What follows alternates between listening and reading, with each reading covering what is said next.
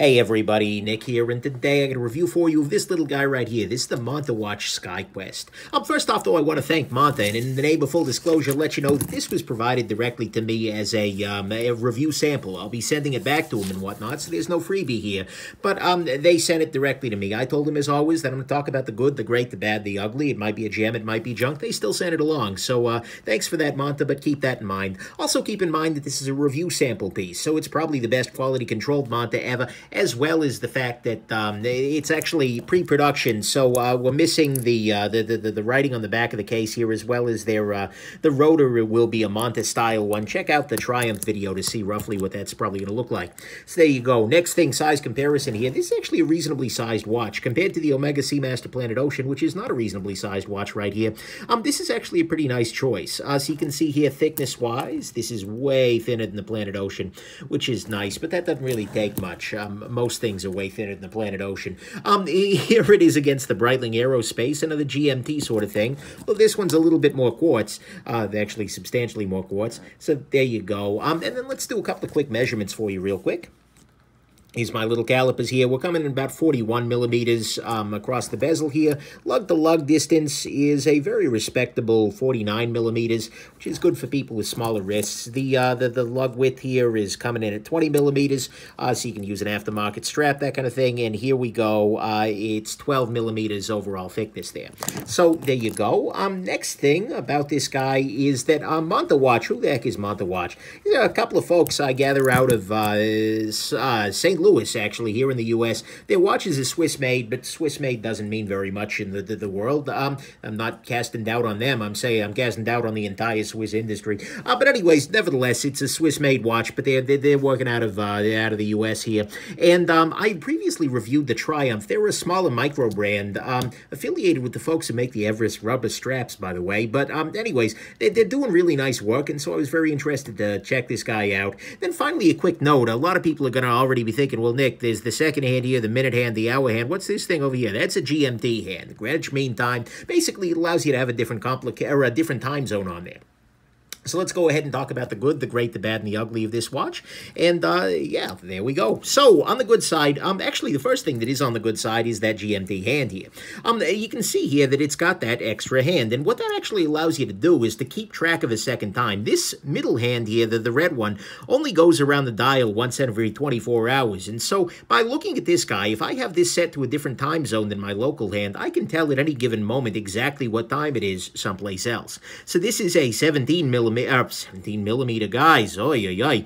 It is currently 1700 hours, 5 o'clock over there in the San Diego, where my second time zone is currently set. And you can see here it is actually closer to the 8 o'clock, 8:10 or so, here in the Eastern Time Zone, where I am filming. This is my last Eastern Time Zone film video, by the way. But nevertheless, that's kind of cool. But more importantly, this actually has a rotating external GMT bezel, which means this is keeping track of more than two time zones, because you've got the local time on the hour hand there. You have one GMT time here. Then I've actually got it set at the moment so that when the bezel is in this position, the outer bezel is showing me the GMT. So here it's currently 1 o'clock at Greenwich Mean Time, AM. And so I can see at at a quick glance what time it is here, what time it is in San Diego, and what time it is at GMT time very, very readily. And that's honestly a great thing. It gives you the opportunity, especially if you're a world traveler or if you work with people all around the world. For instance, if your company has a division in say, India, something like that, it's very easy to keep this set properly, so you can always tell, okay, those jackasses are going to be checking their emails in 3 hours. We need to fix this before then, that kind of an affair. So that's what the GMT is for, and the fact that you've got all of this is, and you've got that option to set as many time zones, well, 3 different time zones, well, that's just great. I think that's really excellent. So that's the first part of the good, is that it is a GMT watch, and that's a really useful complication for travel. Next thing, this is using the same case and basic design as for the Monta Ocean King. I haven't had an Ocean King on the channel yet. That's just because they haven't delivered mine yet. I pre-ordered it. But the Ocean King is a dive watch sort of thing, and it's actually substantially similar to this. I gather that it's just basically this without the hand there. And honestly, I think that's a great thing. I very much appreciate the fact that they're not trying to do weird things to differentiate the Ocean King and the Skyquest here. By the way, I'm probably going to call this the Air King at some point in time. That's the Rolex name for the GMT watch. But nevertheless, sorry about that. But no, I like the fact, though, that the real differentiator here is the bezel, which is a GMT bezel here in the GMT hand, but aside from that, they're mostly the same. And that gives you a really good option. Like, if you want a GMT, you can get this guy with a GMT. If you don't, you don't. Case closed. And they're not doing silly things like, okay, for instance, this guy is still 304 meters worth of water resistant. So it's not the case that they made the water resist worse, so they'll sell you both a GMT and a diver. No, that's great. And so I appreciate very much that you've got that choice of GMT or not in a watch that is substantially similar. So that's good. Next thing, they actually offer a surprising number of choices on their website there, if you check it out. So this is their gilt dial version. So you've got the ceramic bezel out here. You've got a gilt dial. Well, that just means that it's, got gold on there, not that you feel really bad about it. Although, hey, maybe you feel really bad about it, depending on your worldview. But anyways, regardless, you've got the choice of the black dial with silver indices, black dial with gilt indices. You've also got a choice of a blue dial, and then with a stainless bezel or a ceramic bezel. And you've also got the Monta blue option, which is sort of a bluish tealy kind of thing. That's what I ordered my Ocean King in, so hopefully it looks really great. You've also got the option to order this guy on leather or rubber, which is a beautiful thing. I like the fact that you can get this guy in a nice quality rubber strap, and I've seen their rubber straps for the Triumph review, and they're great. They're high quality, so that's good.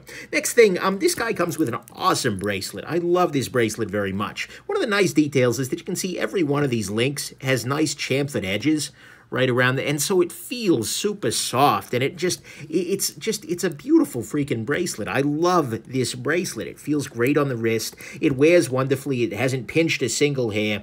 It really wears way above its pay grade, and so that's very nice. And actually the clasp is quite good on it too.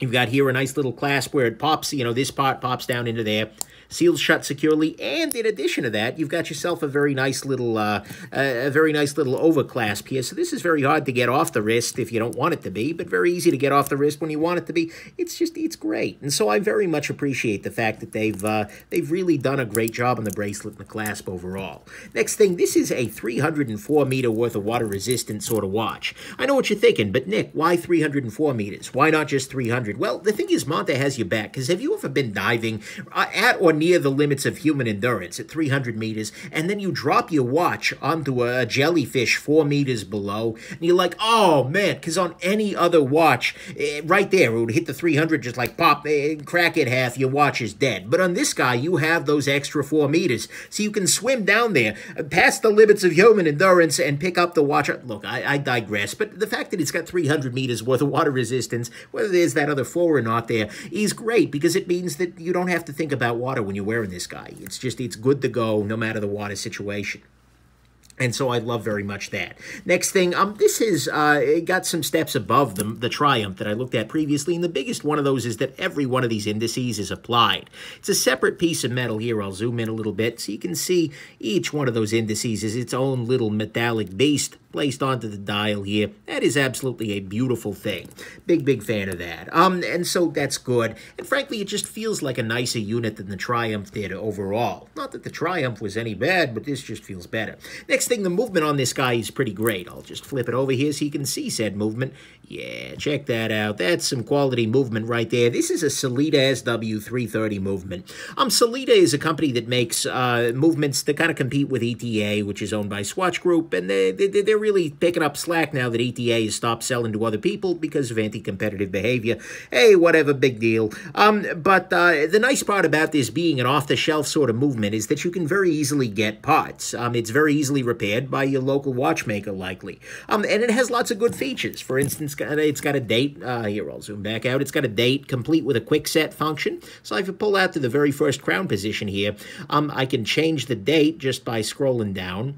And I can change the time by, I can change the GMT hands position by popping it forward 1. And so now I'm changing the GMT hand hourly. There you go. Beautiful freaking thing. And so that's absolutely a beautiful thing. And you've got, and it's also a hacking movement, by the way. So if I pull the all the way out here, See the second hand stops, which allows you to set the second hand precisely at the same time that you set your minute and your hour. Absolutely great. And so, to me, that's really excellent. And finally, on the, well, not finally on the good side, but on the good side for the movement, this is a movement that can absolutely keep time well. If you regulate it well, it's absolutely solid. In fact, this guy is regulated to this one exactly is at about 4.5 seconds per day on the wrist across the 5 days I was wearing it. And in fact, in a couple of different positions, you know, in one position it was +6, in one position it was +2, but it averaged out to about 4.5 pretty consistently. But the thing is, one of the things I love most about Monta is that they guarantee an accuracy. They tell you for sure that your watch will be plus or minus 5 seconds a day. That's not bad at all. And I love the fact that they're willing to give you that accuracy guarantee when a lot of brands simply aren't. It's like, oh, +20, -20, whatever, we don't care. But they're willing to at least go there. And so that's really, really good. Next thing, this guy has really nice lume. I'm going to charge this off screen with an absolutely absurd flashlight here. And there we go. I can go a little more absurd than that. There we go. Beautiful. And what we can see here is that every damned one of these indices is beautifully lumed, including the one above the date. The hands are beautifully lumed. The pip and the bezel is beautifully lumed. This is really well lumed. And in the middle of the night, you are absolutely freaking good to go in terms of lume all night long. Wearing this guy at 2 a.m., 4 a.m., 6 a.m., look down at your watch and you know exactly what time it is. That's helped by the fact that the hour hand is very different than the minute hand. It's just so damn legible overnight. It's frankly so damn legible during the day, which I also appreciate, by the way. But this is just really, really nice overnight. I appreciate that lume very much. I'm a lume snob, and this absolutely satisfies. So that's good. Next thing, the size on this is so good. And what I mean by that is that the size on this is normal. It's reasonable, unlike a lot of what other companies are making these days. The 40mm watch of 41mm is now like, oh, wow, that's pretty petite. When in reality, that's the size most. Anyways, I digress, but it is a very comfortable size. It is a very comfortable weight. Sized for my wrist here, it's coming in at, let's see here, and on the bracelet and everything, this is coming in at 5.11 ounces, as opposed to the Planet Ocean, which is going to come in at a shocking 6.93. This is a very reasonable watch on the wrist, and the fact that it's also very thin. It slides under shirt cuffs, under jackets, just beautifully. I'm a big fan of that. And then finally, on the good side, this is a really solid value. Yeah, $1,700 is a lot of money. But look, they are giving you a lot for it. The finishing is incredible. The movement is good. They're regulating it well. I'm a big fan of the value on this guy. And so, to me at least, the fact that it's $1,700, yeah, it's a bunch of money. But it's a really good value compared to what every other Swiss guy's charging for that. So anyways, that's the good, is that it is a very good value considering the finishing. It's got a great size. It's very legible with great lume, guaranteed accuracy, a good movement.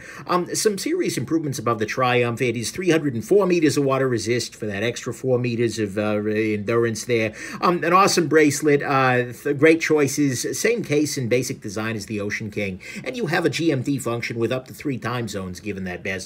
To me, though, what's great about this guy is that the finishing on this is really top shelf. I mean, seriously, if we take a look at it here, the clasp on this guy is great because you've got this nice contrast here. I'll pop everything together between the brushed and then the polished on the clasp here. Sorry, guys, I've been actually handling and wearing this. But you can see here there's a beautiful polish on that clasp there, and this has got some wear from other reviewers.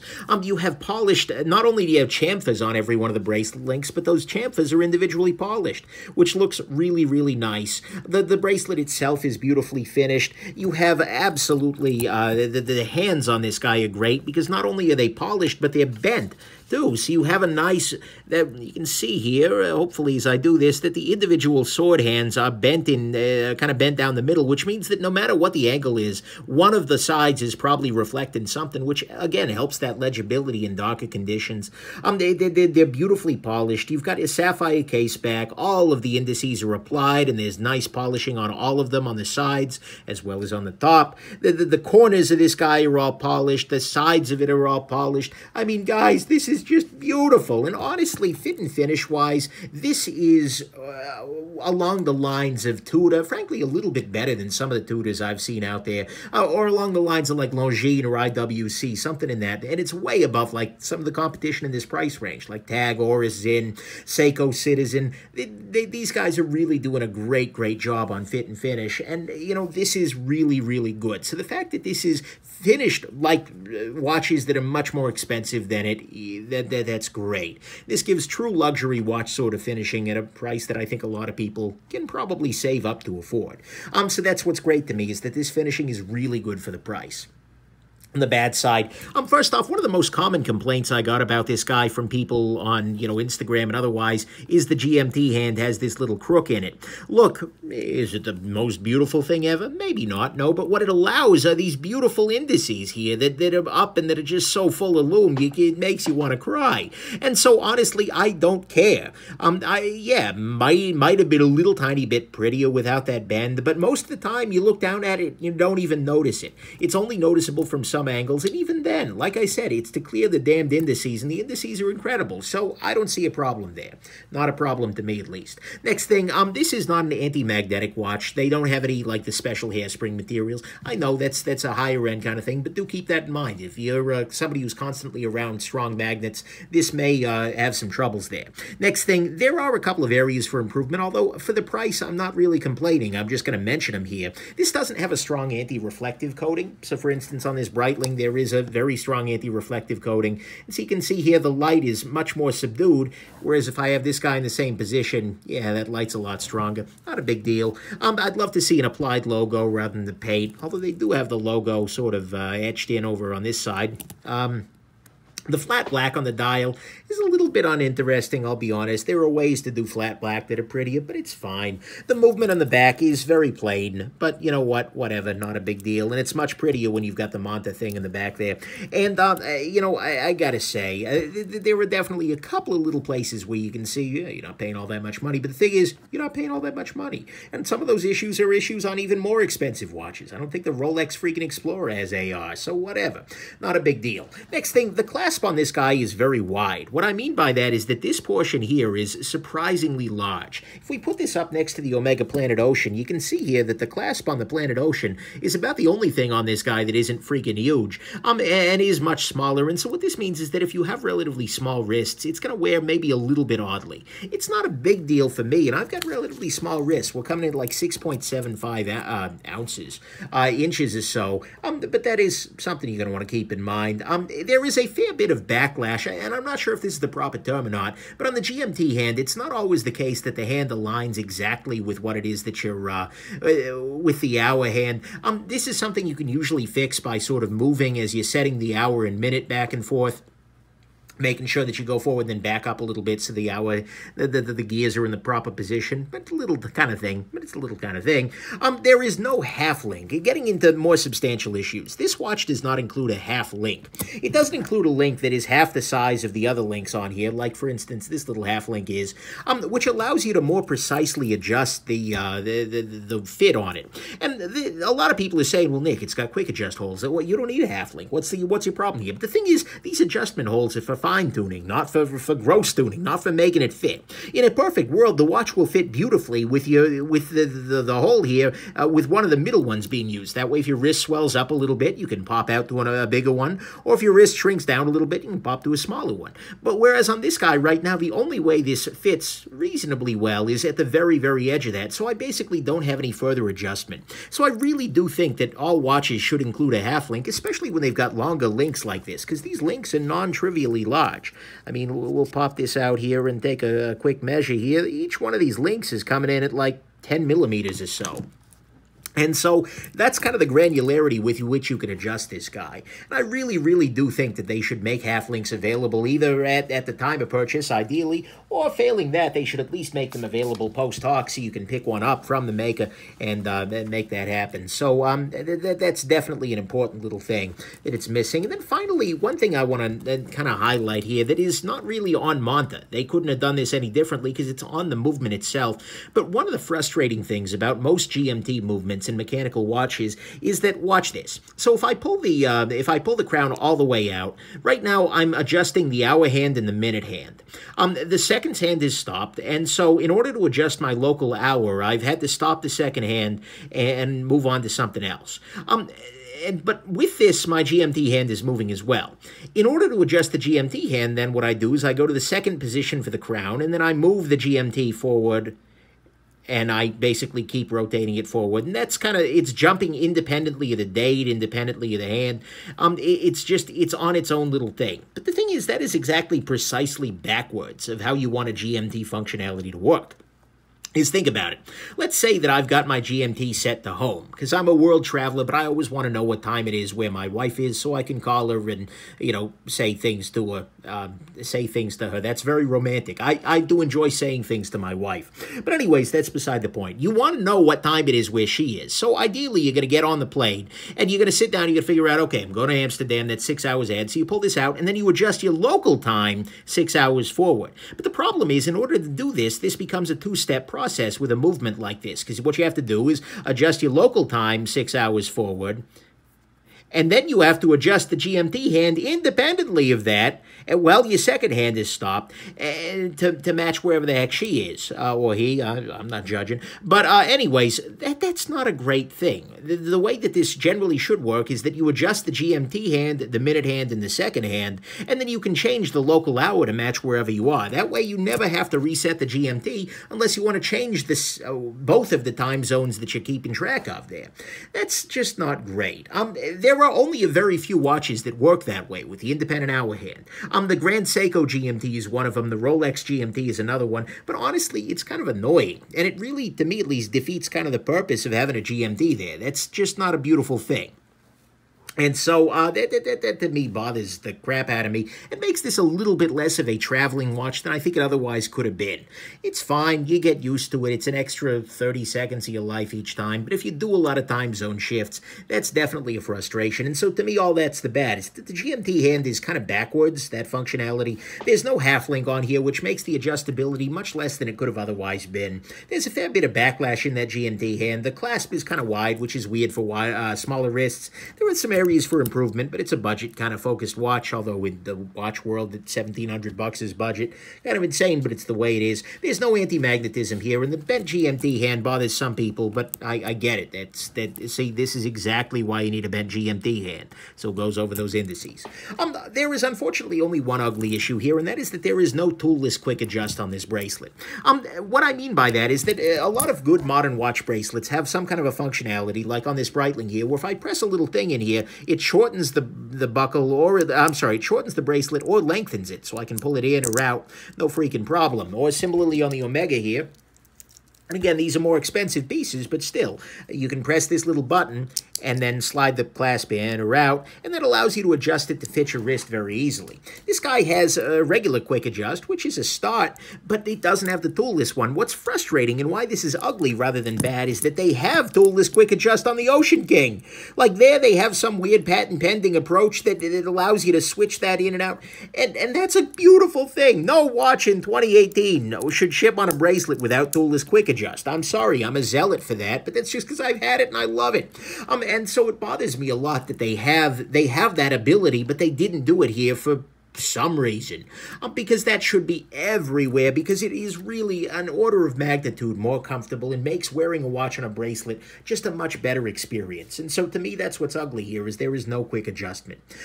But final conclusions wise, honestly, this is a stellar watch. I love this watch. I loved wearing it because of the size. Honestly, I love my Planet Ocean, but this watch is too big and heavy. This is much more reasonable. This is much nicer on the wrist. I loved using it because of the legibility. It's very easy to tell what time it is in any different time zone. I love it late at night because of that loom, because, oh my God, the loom. Guys, it's still going over here. I love traveling with it because the GMT complication's great. I loved staring at it because the finishing. And I would definitely love paying $1,700 for this, especially when the competition would be charging you $2 or $3 grand for something that's, about the same in finishing.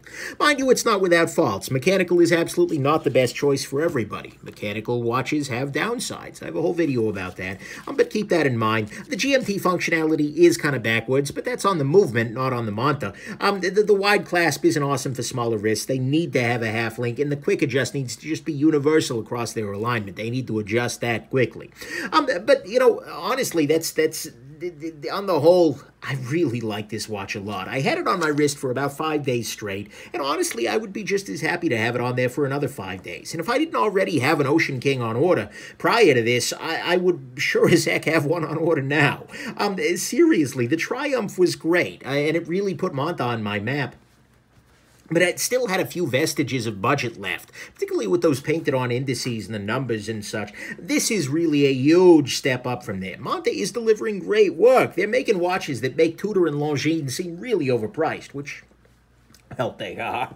And making Omega and Rolex just seem absolutely absurd. I mean, seriously, this is a high-end luxury watch for under $2 grand. I have no problem saying that. And this is a watch, put differently, that you could feel no problem, like taking this guy off your wrist and handing it to a Rolex guy. I suspect that, the brand's wrong. But by and large, you will come out...